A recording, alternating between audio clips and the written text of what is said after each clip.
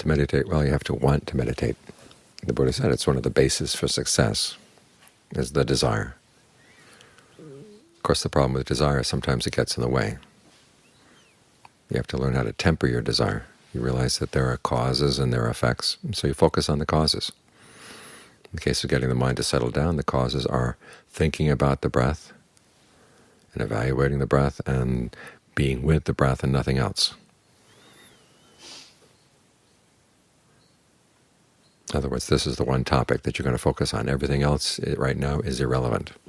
So anything else that does come into the mind, you can just brush it away, or you can just let it go away on its own. But the important thing is you don't latch onto it.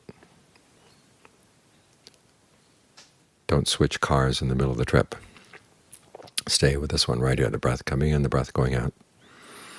Because it's here you're going to learn something new. I mean, your thoughts have taken you around enough already, so you know pretty much what they're capable of. But what about the breath? What's the breath capable of? If we don't pay much attention to it, we don't know. So look into this. It is the breath of life. It's what keeps the body and the mind together. And it can provide a source of well-being here in the present moment.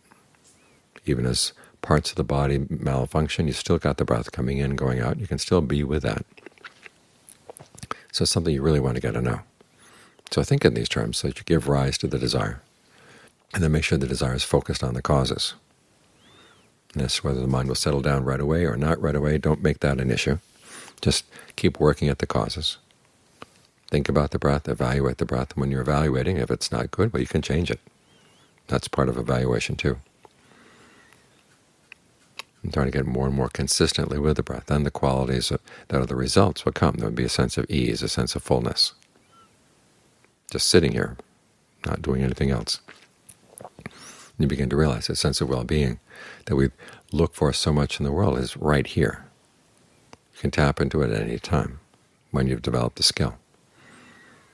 So start with the desire to do this well and to focus on the causes. And that's one of the ways that the meditation arrives at success.